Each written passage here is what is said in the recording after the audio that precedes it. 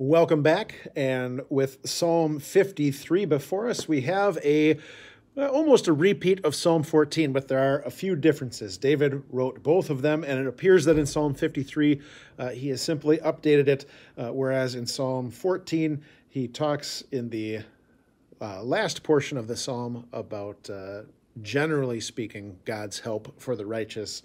Here in Psalm 53, he seems to be referring to maybe a little more specific incident in his life, but we don't know what exactly that incident is. There are a couple that might fit the bill, but either way, a lot of the thoughts that we had on Psalm 14, or that I shared with you on Psalm 14, you can just go back to Psalm 14 and look at. I'll just read this. Obviously, I already noted the one main difference that you'll see in verse 5.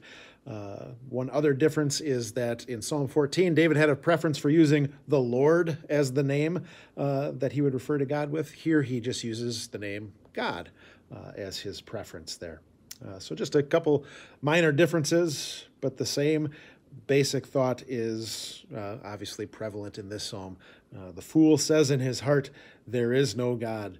No matter how smart you are, when you say that there is no God, the Bible only has one description of you, a fool, because it's foolish just to theoretically say that there's no God, and twice as foolish, perhaps we might say, to live as if there is no God.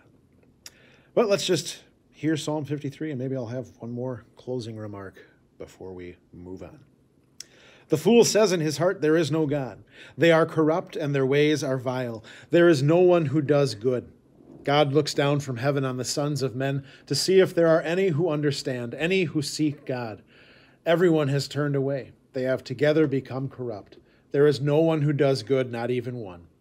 Will the evildoers never learn? Those who devour my people as men eat bread, and who do not call on God. There they were, overwhelmed with dread where there was nothing to dread. God scattered the bones of those who attacked you. You put them to shame, for God despised them. Oh, that salvation for Israel would come out of Zion. When God restores the fortunes of his people, let Jacob rejoice and Israel be glad. And just the closing thought that I had in verse 5, there they were, overwhelmed with dread where there was nothing to dread. It reminded me of, elsewhere in Scripture where, if God is for us, who can be against us? There's nothing to fear. Kind of gives the reverse of that. If you reject God and reject even his existence and try to deny that, well, then there's obviously room to be afraid of any and everything, even when there is nothing to be afraid of. So again, if you want to hear more of my thoughts on similar subject matter, Psalm 14 would be the place to find it. That's all I have for you for Psalm 53. See you again, hopefully, for Psalm 54.